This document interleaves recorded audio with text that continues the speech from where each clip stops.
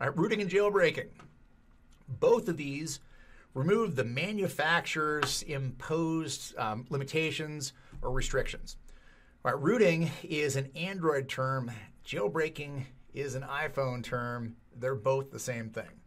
Right? When you root or jailbreak, you break out of the jail, which is actually based on Linux's Troot jailing, which means you're restricted on what areas of the file system you can access, or you're getting root privilege. They're both the same concept. Removing all restrictions, having complete unrestricted access to the device. Jailbreaking actually comes in a couple different flavors. Rooting is generally all or nothing. There's typically one or two exploits for jailbreaking any single version of iOS and handset. With Android, with all the different distros and different manufacturers, there's all sorts of root methods out there. And I've gone through a complete firmware load from a sideload location to Kingo root to slide to jailbreak, varying degrees of difficulty in removing the restrictions on my iOS devices and Android devices over the years. I've still got a Motorola Xoom somewhere that's a glorified alarm clock. That thing was a beast to root, but it was one of the first rooted Android devices I ever had, so I was kind of like a dog with a bone on that one. All right, carrier unlocking.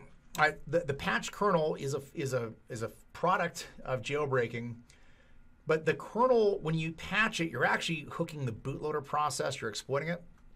And then you patch the kernel to give you low-level access.